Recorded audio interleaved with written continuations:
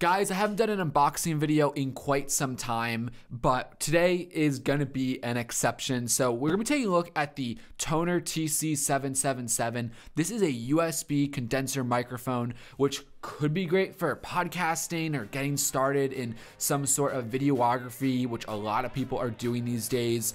Or hey, maybe you need a better microphone for your Zoom conference calls. I don't know. We're going to dive right into this microphone.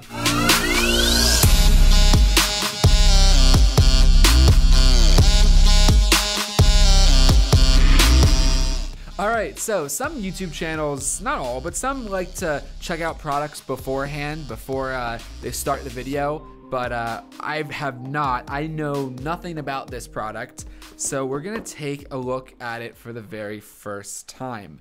So I'll get the exact price on the screen, I guess right there, but I think this retails for about $40. Oh, it has a little mini pop filter. That's kind of cute. But okay, moving on to the microphone itself. Oh, it just kind of comes out in all in one unit. That's a little interesting. And there's nothing else in the box.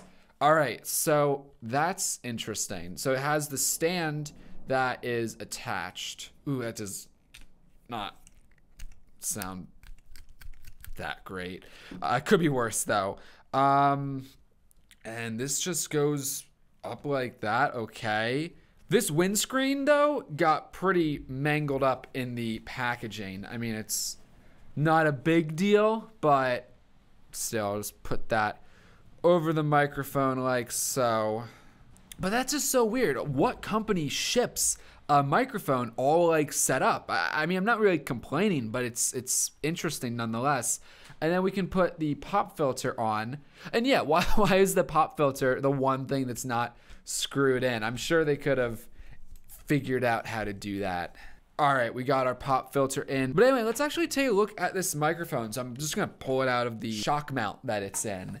And it's a interesting sized microphone. It's almost like you can hold it in your hand, but it's not really made for that. There's absolutely no buttons or any sort of controls on this microphone, which is a little bit unfortunate. Some of my microphones, like the iRig mics, they have actual gain controls on it. This does not. But the wire, it is not removable by any means, and it's just a standard USB Type A. So no USB Type C for a tablet or a lot of modern computers. Although I guess I can't say anything too bad about that because USB Type A is still vastly popular. In terms of the length of the cord, I mean, this is roughly what, 5 or 6 feet maybe? I don't know how long your arm distance is. Is that how tall you are? I don't know. But let's just put this right back into the hot shoe mount and let's see how this microphone actually sounds. I do have to say, I'm quite impressed that they do have a pop filter. I have no idea how good it's gonna be, but I'm sure it's as good as any, you know, $15 pop filter on Amazon. It's just a little small. So I'm just grabbing my MacBook here, but I'm actually curious what they say this microphone is compatible with. I see Mac and I see Windows. I'm wondering if Linux is supported. They don't seem to have it here. We'll have to test that out. But all right, let's jump over to the Mac after I get a dongle.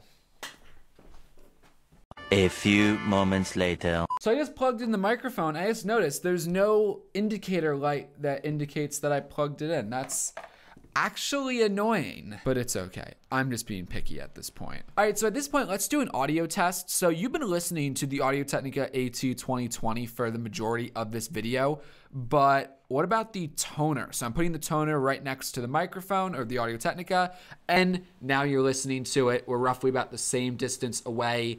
I'm recording this with Final Cut at the moment, and the gain is at 13. So it obviously could be lower, it could be higher. Let's actually try getting a lot closer to this microphone with the pop filter. All right, so ignore that I'm all hunched over at this moment. So I have both these microphones a lot closer. I don't have a pop filter on the Audio-Technica. But in terms of the Tonor, you know, I lowered the gain now to about 10. You should be really being able to focus more on my voice and less of the acoustics of this room. I don't know if you've noticed, but today there's been a lot of rain outside, cars driving by. This is not a well-treated room in terms of sound isolation, but how's this microphone doing?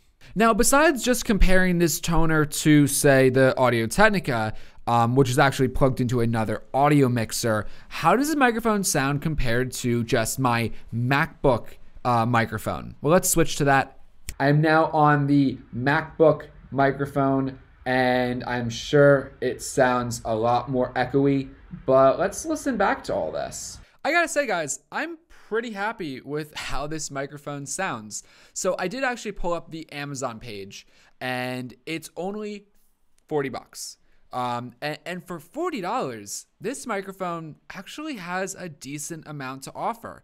I actually just tested this as well, but this does work with Linux, Windows, and Mac, which is pretty awesome. So with that said, who should actually get this microphone from, you know, what I just messed around with and whatnot?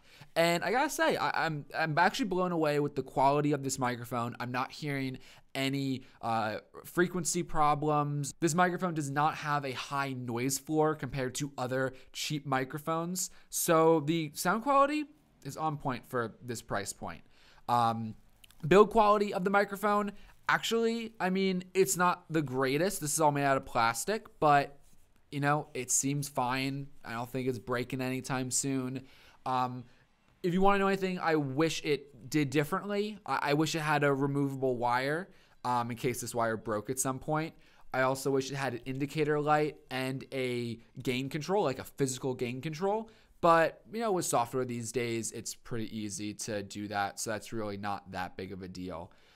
So yeah, if you're needing a microphone for podcasting, for your videos, for a Zoom conference call, the quality of this is great. Obviously, there's still room to improve when you spend more and more money, but I really can't complain about this. So I'm quite happy. Check this product out in the link below. I don't think you'll be disappointed if you need to get a new microphone for streaming, for video conferencing, or for podcasting. So guys, that's a video. If you have any questions, comments, concerns about the product, anything else you want to see, let me know in the comments below. Anyway, I'm Eric, and I'll catch you in the next one.